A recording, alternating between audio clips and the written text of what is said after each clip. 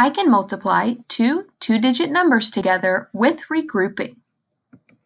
First, let's review multiplying a two-digit by a one-digit number with regrouping.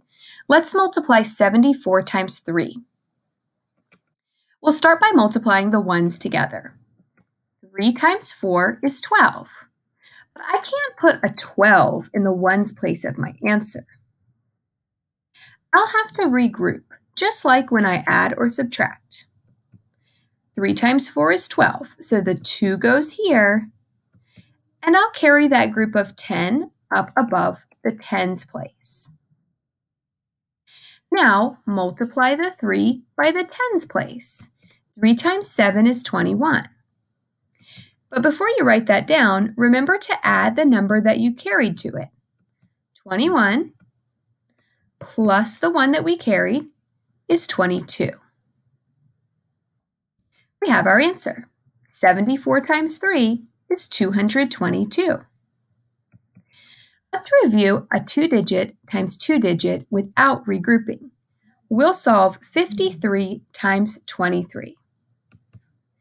Remember, we're going to be multiplying 53 times 3 and putting our answer here, and then we'll be multiplying 53 times 2 and putting it underneath. Also remember, there's going to be a 0 here. So let's start with 53 times 3. You can kind of just ignore the 2 in the number 23 and focus on 53 times 3. 3 times 3 is 9, and 3 times 5 is 15. Okay, that's 53 times 3. Now, we add a 0 in the ones place of our second number, like this. Now let's just focus on multiplying 53 times 2. We'll put the answer to that right next to the 0. So first, we'll multiply the 2 times the 3. That's 6. And then we'll multiply it times the 5. That's 10. Notice how we always multiply by the ones place first, and then the tens place. The last step is to add these two numbers together.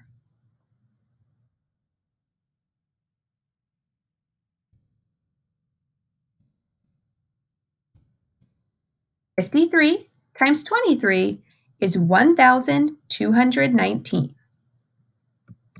Let's look at one with regrouping.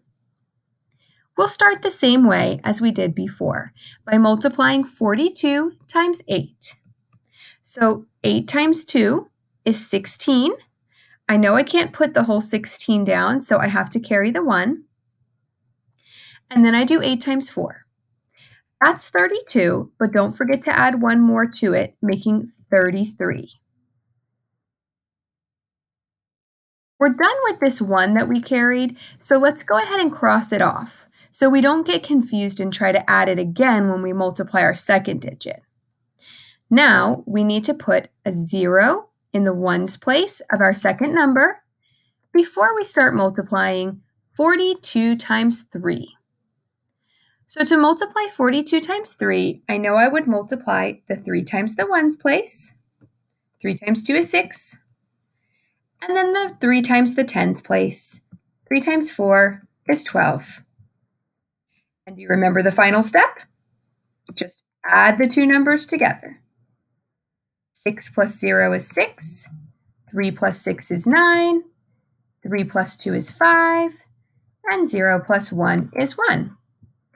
So 42 times 38 is 1,596. One more example, but this time we'll have to regroup twice. So let's start by multiplying 85 times 6. Just ignore the 2. 85 times 6 is going to make my first number. All right, 6 times 5 is 30. I put down the 0, and I carry the 3. 6 times 8, that's 48. But don't forget to add 3 more to it. That's 51. Now, let's cross off the 3. We've already added it. We're done with that. We don't want to get confused. Let's move on to multiplying 85 times 2. But remember, before we do that, we need to add that 0 to the ones place of our second number. And that's because the 2 is not actually a 2, it's a 20. Now, because we have the 0, we can treat it like a 2 and just multiply 85 times 2. So first, I would multiply 2 times 5. That's 10. I know I can't put a 10 in one place, so I'll put down the 0 and carry the 1 to the same place I used earlier when I had to carry a 3. All right, I've multiplied 2 times 5, so now I need to multiply 2 times 8. That's 16, but don't forget to add the 1 more to it. That's 17. And finally, I just add the two numbers together. 0 plus 0 is 0. 1 plus 0 is 1. 5 plus 7 is 12. And 1 plus 1 is 2. So 85 times 26 is 2,210. Here are some reminders. Multiply the top number by the ones place of the bottom number.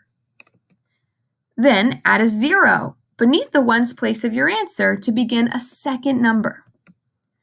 Multiply the top number by the tens place of the bottom number and put that answer beside the 0.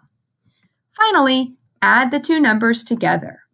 Remember, anytime you get a two-digit number when you multiply, you'll have to carry the tens, and then just don't forget to add them in later.